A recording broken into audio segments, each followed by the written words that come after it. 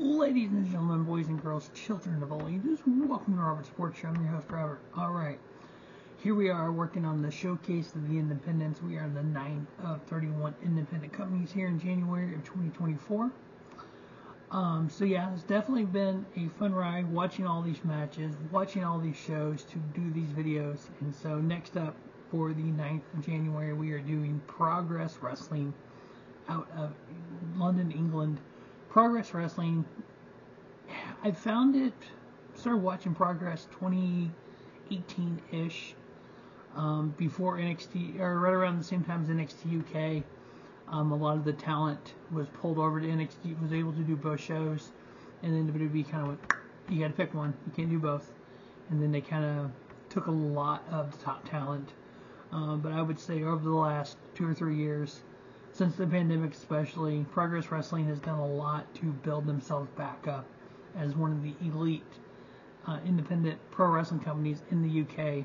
British Strong Style is alive and well, not only with Progress Wrestling, with Red Pro, with North Wrestling. So yeah, there's a ton of talent over in the UK, ton of United States talent that actually go over there and do shows, and Japan talent that come over there. So it's great to see if you're a pro wrestling fan. Alright, so in 2023, Progress Wrestling had 18 shows, 145 matches, 111 men's, 33 women's, and 1 intergender. The Progress Wrestling World Heavyweight Champion Spike Trivet, 499 plus days. The Progress Wrestling Atlas Champion Ricky Knight Jr., 317 days. The Progress Wrestling Tag Team Champions, the Smoking Aces Charlie Sterling and Nick Riley, 226 plus days. And then the Progress Wrestling Women's Champion, Rio, at 79 plus days. So of those 145 matches, we're going to run down the 23 best matches of 2023 for Progress Wrestling. Alright, number 23 would come from Chapter 149.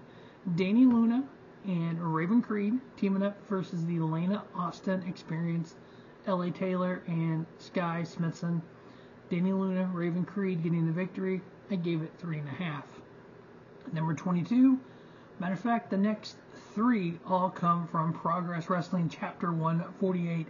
Start spreading the news. The Progress Wrestling World Tag Titles on the line. Champion, the Sunshine Machine, Chuck Mambo and TK Cooper versus Lycos Jam, Kid Lycos and Kid Lycos 2. Sunshine Machine retaining their titles. I gave that 3.5. Number 21 comes from Chapter 148. We had Axel Tischler versus Ricky Knight Jr. Ricky Knight Jr. getting the victory. I gave that one 3.5. Next up, number 20 from the same Progress, Chapter 148. We had Big Damo and Warren Banks teaming up versus the 0121. I say 01, you say 21. Dan Maloney, Zilla Maloney in New Japan, teaming up with his tag team partner, Man Mike DeReese. Big Damo and Warren Banks getting the victory. I gave it 3.5. Number 19 comes from Progress Wrestling. Gene Money's Daft Lad Emporium on March 7th. We had Kid Lycos teaming up with TK Cooper versus LJ Cleary and Millie McKenzie. 21st century badass Millie McKenzie. Kid Lycos and TK Cooper getting the victory. I gave that 3.5. Number 18 comes from Chapter 161, unboxing 6 and a movie. This was the December 31st show. We had Eddie fucking Dennis returning, going up against Kid Lycos. Kid Lycos getting the victory there. I gave that 3 3/4 star match. This was Kid Lycos without the mask. Because it's Chapter 160, I believe it was. Yeah, it's 160? I believe it was 159 or 160, and I thought I had it on here.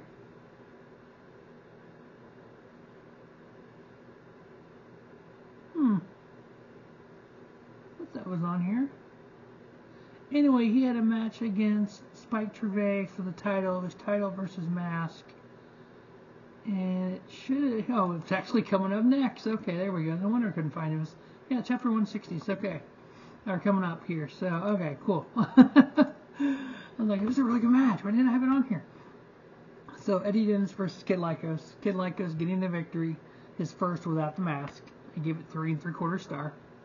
Number 17 comes from the same unboxing in a movie, Chapter 161, Street Fight, Simon Miller and Tate Mayfairs. This has actually been an ongoing feud with these two. Simon Miller is typically the host of the show. He took over because they've had a couple different hosts since originally they had Jim Smallman. Simon Miller lost the Street Fight to Tate Mayfairs, so we find out the next show exactly what his plans for the future are. I think it's what they were saying. I gave that 3 3/4 as well. Now we have number 16 is that Progress Wrestling Chapter 160 Vendetta. Progress Wrestling World Heavyweight Title on the line. No disqualification versus mask. So Spike Treve versus Kid Lycos. Kid Lycos mask on the line versus the title. In a no disqualification match, Spike Treve retained his title and Kid Lycos had to unmask. In the Lucha Libre wrestling environment, the masks mean everything.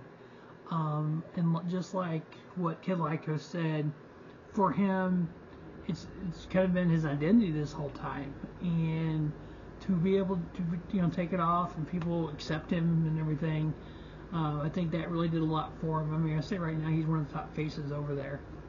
But yeah, I definitely love seeing him continue wrestling. Like you said, we had a 3 3/4 star match versus Eddie Dennis. So yeah, talented guy. Can't wait to see what the future holds for him. But he lost that match to Spike Treve in a 3 3/4 star match. Number 15 comes from Chapter 159. We had Progress Wrestling Atlas Championship on the line. Champion Ricky Knight Jr. versus Shirohiro Iri. Ricky Knight Jr. getting the victory there, 3 3/4 star. Chapter 157, number 14 on the list. World title on the line. This was actually the first matchup between Spike Treve and Kid Lycos. Spike Treve got the victory. I gave it 3 3/4, but as time went on, that's what led to the mask versus title match.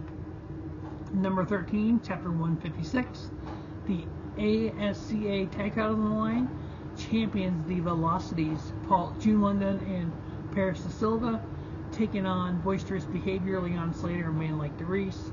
Boisterous Behavior getting the victory. I gave it 3 3/4 star. Number 12 and number 11 both come from Chapter 155, Feel the Noise, on September 9th. Progress Atlas champion Ricky Knight Jr. going up against Yoshikiri Iomura, and Ricky Knight Jr. getting the victory, 3 3/4. And then Mark Haskins versus Man Like DeReese, and Man Like DeReese getting the victory. Also give that one 3 3/4. Number 10 comes from Progress Wrestling Chapter 153, 6-man tag, the Swords of Essex, Paul Robinson and Will Ospreay, teaming with Cal Newman, going against CPF, Danny Black, Joe Lando and Maverick Mayhew, and the Swords of Essex and Colin Newham getting the victory. I give that 3 3/4. Number 9 comes from Chapter 153, Strong Style 16 Tournament, Day 2. Strong Style, Super Strong Style Tournament quarterfinal matchup, Kid Lycos versus Nick Wayne, and Kid Lycos getting the victory in a 3 3/4 star match. Number 8 comes from Chapter 148, Leo Rush versus Danny Black. Leo Rush getting the victory there in 3 3/4 star. Number 7 comes from Chapter 158. We had a Street Fight tag team version. Lycos Jim, Kid Lycos 2, going against the Smoking Aces, Charlie Sterling and Nick Riley. The Lycos Jim in the Street Fight 4-star match. Chapter 153, number 6 on the list, Super Strong Style 16, Day 3. This is the Super Strong Style 16 tournament final with special guest referee, the one, the only, Nigel McGuinness.